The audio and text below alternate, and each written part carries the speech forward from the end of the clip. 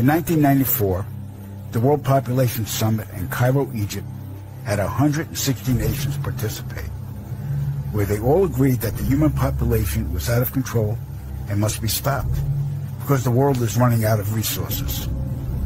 An agreement was formed that would mandate the reduction of humans from 6 billion to 800 million by the year 2030. This meant finding a method or methods to wipe out nearly 95% of the population. Solutions were discovered, investigated, tested, then created, and have been in full force since. The procedures have been inflicted onto the human race are as follows. 1. Toxic levels of chemically enhanced fluoride have been secretly added to our drinking water over the last 20 years in every city and community on the planet. I personally oversaw the delivery of fluoride barrels to Denver, Chicago, Tampa, and Minneapolis water departments. The adverse effects of fluoride poisoning to the human body are numerous and debilitating. The effects to children is damage to their neurological development, among other serious ailments. 2. Man-made viruses and diseases. The AIDS virus, which was a designer byproduct of the American Disease Institute, was distributed through vaccines to the public in 1980. Instituted as a preliminary population control tactic, the results were successful and led to more lab-produced viruses that have since been unleashed onto the public. Among those is the development of a mutated version of the common flu to replicate the 1918 influenza pandemic that killed 40 million people. The first strain of this new flu virus will be released to the public in late 2017. So if we see a flu outbreak in the late 2017 or early 2018 that's killing people, we'll know this is true. All right. 3.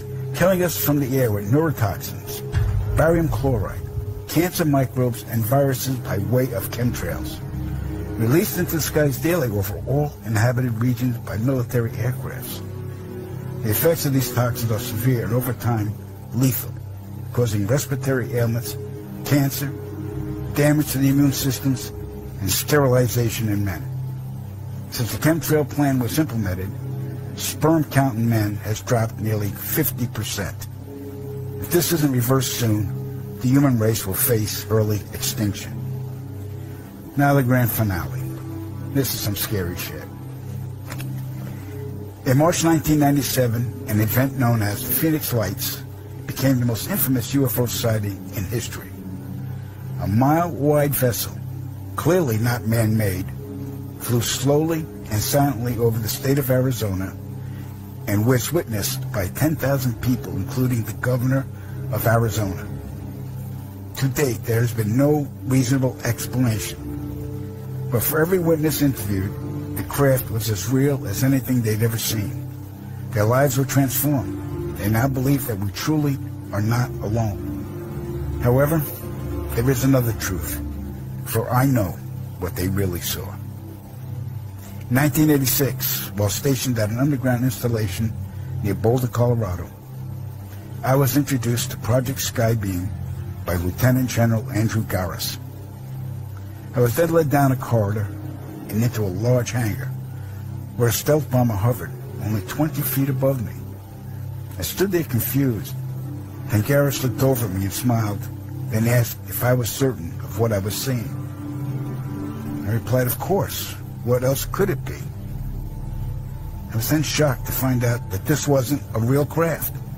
It was a projected hologram. Since the early 1950s, scientists have been developing holographic technology, and over the years improved it to a state that we can only imagine. As I stood there staring at the bomber, which looked so absolutely real and solid that I could reach up and touch it, I contemplated the possibilities. What if this projection was 1,000 feet up in the sky? How would anyone know that that was an illusion? The Phoenix Lights craft, witnessed by 10,000 people, was the first grand-scale skybeam test upon the public.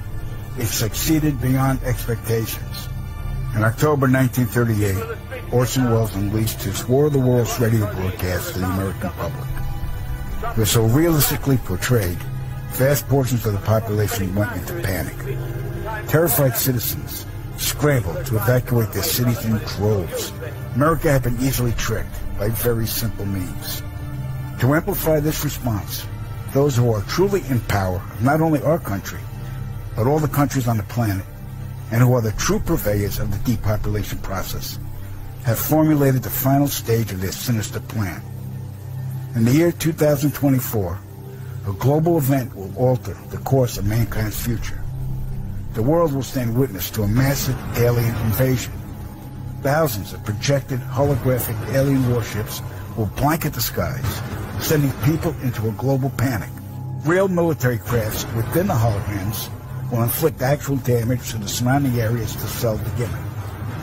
And as a result of the ensuing human chaos, a one-world government will immediately form without any resistance from the people. They will be the new world order. Once this happens, we as a people will be doomed to enslavement and accelerated depopulation.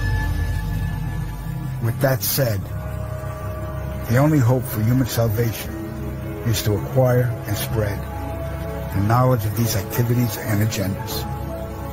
Resist, retaliate, then conquer this opposing enemy. The time is now, as humanity is rapidly approaching